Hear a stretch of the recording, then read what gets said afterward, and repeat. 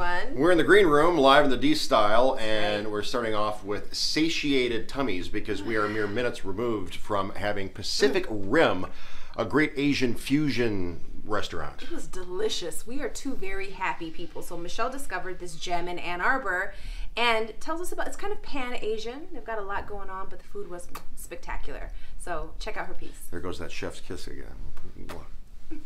May is Asian American and Pacific Islander Heritage Month, so we thought we would take you to a place that is serving up dishes from all across the Pacific. It has a long history in Ann Arbor, being first a Korean restaurant and then transforming to include other Asian cuisines. Michelle Oliver is taking us to Dine in the D at Pacific Rim.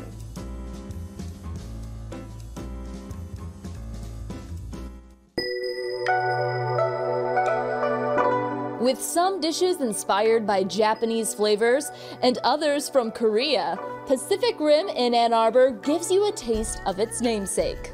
The menu is just a spectrum of the whole Pacific Rim of cuisines. It's authentic Asian, but it's just my own take, and often it's a contemporary version. The restaurant originally opened in 1980 with a different name. Started out as a Korean restaurant called Kana Korean Cuisine, and in 2000, the son of the original owners, a friend of mine, took it over and wanted to change it to include other Asian cuisines. That's where Chef Duke Tang comes in. I had never set foot in a restaurant kitchen before. I just love to cook at home, and the menu, it's kind of a reflection of my background. I was born in Vietnam. My family fled the country after the war, and we lived in refugee camps in Hong Kong, in the Philippines. Finally immigrated to California. My wife is Korean, so I learned Korean cuisine from her mom and grandma, and my mom is a great cook. Growing up in that kind of environment gave me a sense of flavors and what go well together. With the change in menu came a change in the restaurant's design. The curtains I sewed, the tables, the booths, all the woodwork, I did mostly myself. I love having a hand in all those details. I can't wait to dig in, so let's get into the menu, and we're going to start with one of their appetizers. This is their unagi terrine. So you start off with sushi rice, avocados, broiled eel, and it's topped with marinated seaweed, soy syrup, and wasabi oil.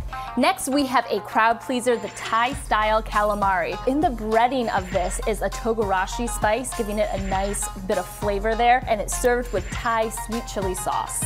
Now we have a Chinese-inspired appetizer with their crispy pork belly served over chilled soba noodles.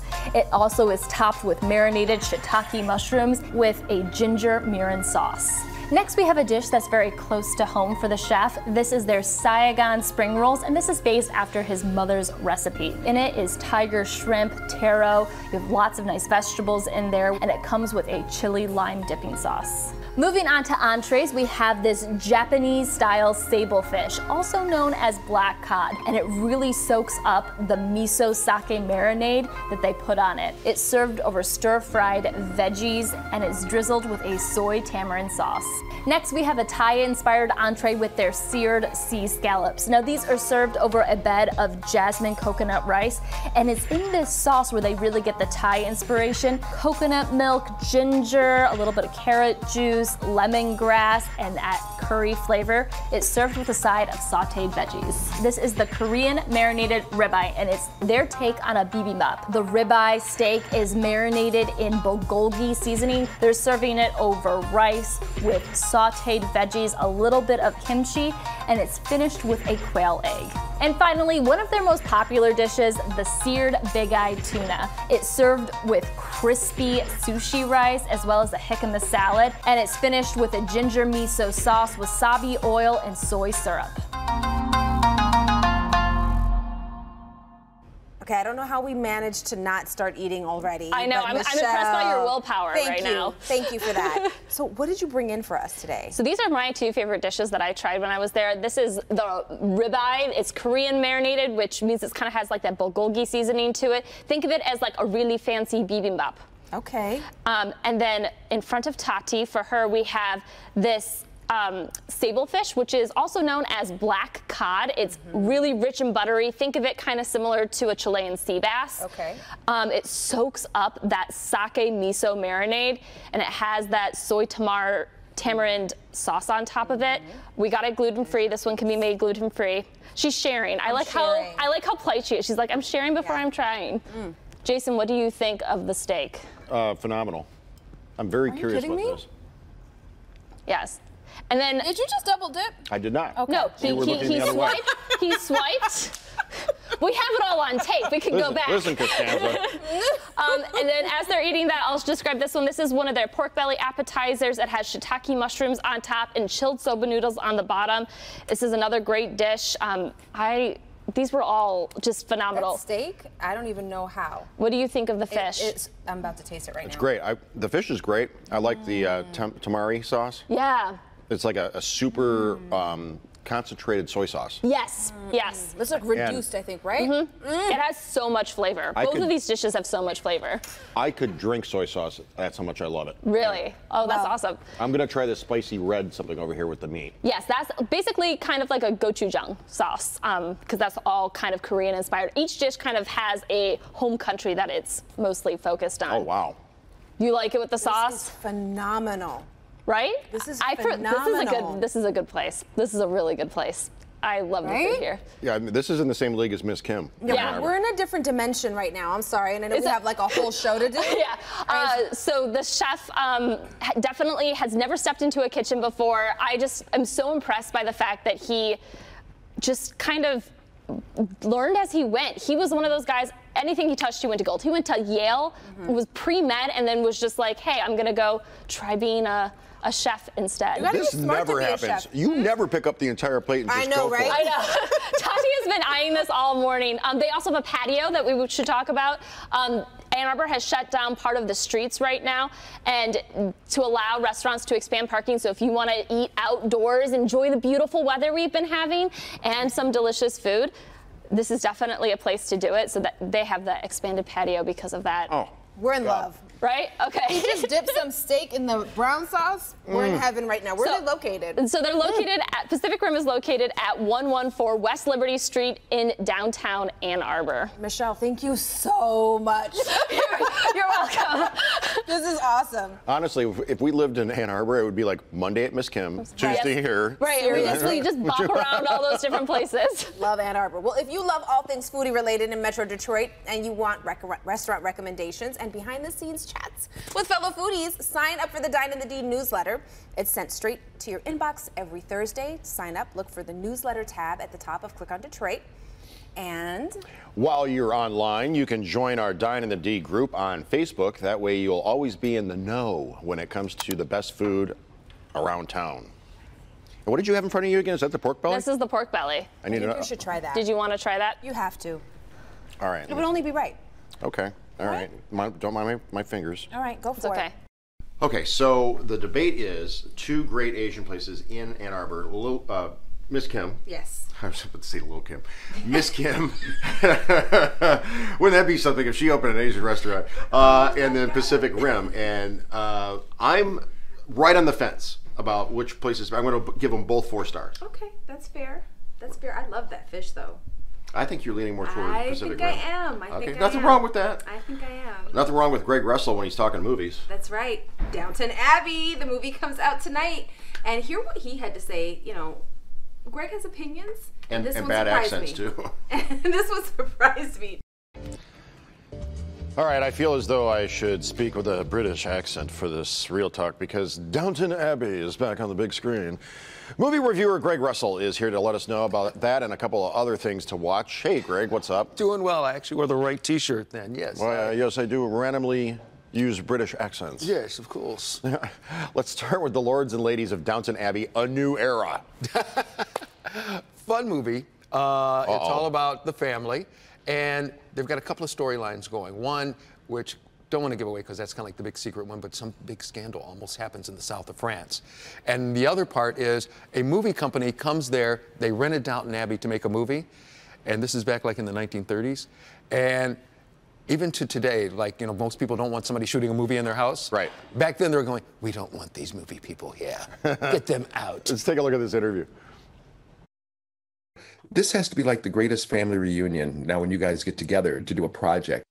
Oh, I mean, it's everything for me. They really are my extended family. I mean, I'm a person that's living away from their country as an American in England, and I never ever thought that I would really be welcomed. I mean, obviously, I love living there, but for me to be a part of this cast, and lo and behold, here I am in the middle, in the bosom of this family, and beyond my wildest dreams, it's happiness for me. Whereas, not to give, you know, anything away, but it's just kind of intriguing because you always think, I thought I knew you know, like that. Sure. That's true. Yeah, that's true. I think Elizabeth only discovered that she had Shirley MacLaine as a mother after about 3 seasons. That's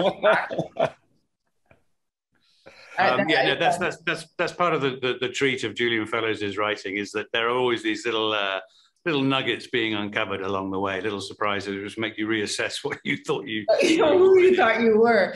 And it's lovely to think that here we are in our second movie, having done 6 seasons, 1 movie, and people still have an appetite and still want to see this whole saga, you know, further itself. So it's amazing. Yeah, and it's just so lovely to be a part of something that has, you know, brought people so much joy.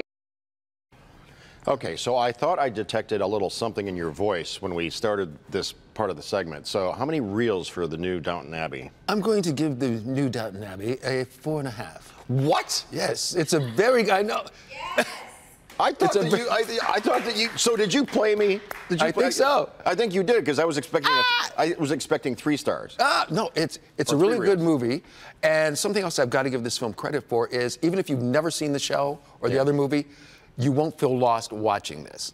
You can pick up. Right, you can pick right up and enjoy it. And the actor Hugh Bonneville that plays Paddington Bear's dad, so good. He is. All right, next up, something for the kids and people who were kids in the 90s. Chip 'n Dale's Rescue Rangers, back in a new animated movie that has everything from CGI to claymation. I've heard from our producer that it's like Roger Rabbit Jr. It is. It's this bizarre thing, because Chip and Dale, they had kind of broken up, you know, after the Rescue Rangers. Dale really just kind of felt really bad, just like, nobody likes me, what am I going to do? So he goes off and he gets a CGI makeover. Okay. That's why he looks the way he does in the movie. All right, let's take a look at a clip here. So, what's been up with you? Oh, you know, this, that, other vague things to fill the space of this conversation. Okay, well, you look the same. Yeah, thanks. And you look different. Hey, it's no secret I had the CGI surgery done, and it's done wonders rejuvenating my career. I'm actually starring in a play tonight. But man, I tell you, the real hot ticket is Rescue Rangers. There's even some buzz about a reboot. Someone started a Facebook fan page for it and everything. Crikey, a Facebook fan page? They don't just give those away. Oh, he's full of it, Monty. So traditional 2D animation with the CGI with live action backdrop. Yes. Very interesting. I would see this. Yeah, and also there are a lot of other characters, you know, like cartoons from the Disney Planet that are in it, as well as some of the others that weren't part of Disney. Okay, so hence the Roger Rabbit reference. Yes. How many reels? Kid 4. And also an adult 4, yeah. Adult 4 too? Yeah, because it's just fun watching, because you're going, this is so absurd. Finally, a new movie out on Amazon Video called Emergency that looks like a comedy thriller. It's kind of a mixture of everything. It's all about these guys. They're graduating from college, and you know how, like, that last time in college, you want to go out and go to all these parties. They get back to their dorm room, and there's a girl who's passed out on the floor. Okay. And they don't know what to do, and every time they try to revive her or get her out or whatever, the situation just gets weird. Okay. Got to talk to the cast. Here we go. Definitely a roller coaster ride, because you don't really know what's happening when you get down to the bottom.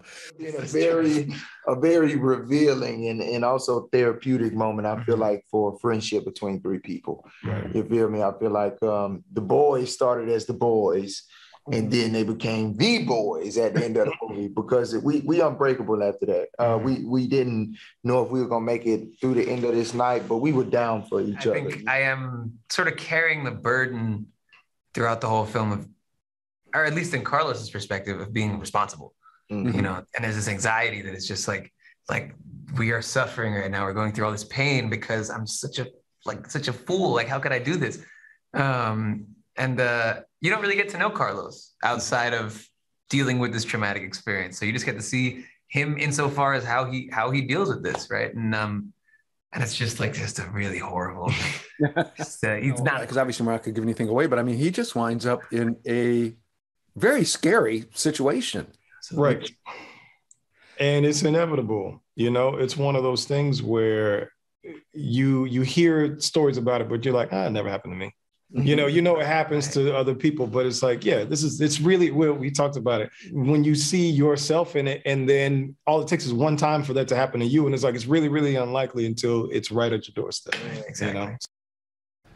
Okay, so, I mean, it is 2022, kind of a troubling premise or setup. The girl passed out on the floor. What do you give for reels? 3.5. Okay. Because also you get to see it on Amazon, you know, as well. But yeah, it's one of those where be in the mood, you know, to watch it. It is deep at times. Oh, interesting. All right. Well, where can people see more of your interviews and movie stuff? Well, they can actually go to movieshowplus.com, check out the things there. And they've got more interviews, also more giveaways. So please join us. Sir Greg, thank you for being here. Oh, absolutely. Thank you so much, Sir Jason. Like you now. All right, everyone. Happy Friday. Thanks for hanging out with us for Live in the D and for Live in the D in the Green Room.